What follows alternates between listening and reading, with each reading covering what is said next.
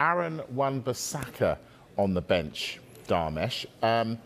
You've said that United looking for a right-back. What's the situation with him? It's not so much actively looking for a right-back. They're just looking at options, potential options. But it's all going to depend on what happens with Aaron Wan-Bissaka. Why are you laughing? What are you laughing at? What's the difference? You said they're not actively looking, but they're looking at options. They're just having a look around, just keeping an eye on their situations. But the question was, are they looking for a right-back?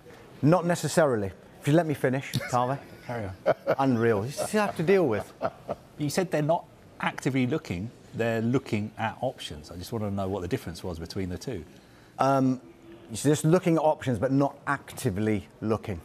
That's what it means. Right, I think we sorted. So anyway, look. Are they looking for a right-back? They're keeping an eye on their right-back position, their right-back area. OK? That's what they're doing. They've done a bit of work on various right-backs. Ridiculous, really. Like, they've had a look at Josip Juranovic from Celtic. Are they actively looking at No. Just as an option? Just let me finish.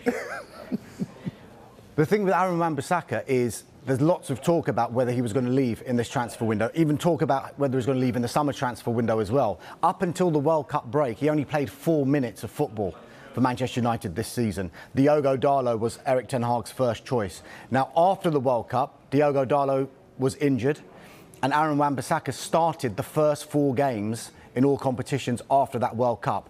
Impressed as well. So it ended up being a win-win situation for United. They had a rejuvenated option and the right-back area with Aaron Wan-Bissaka, or potentially a more attractive proposition for an interested club.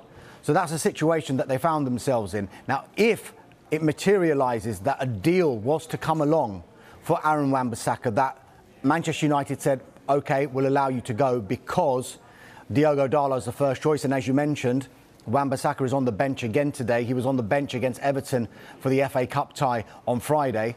Dalot starting both of those games. If they do get any kind of deal, I think United might consider it.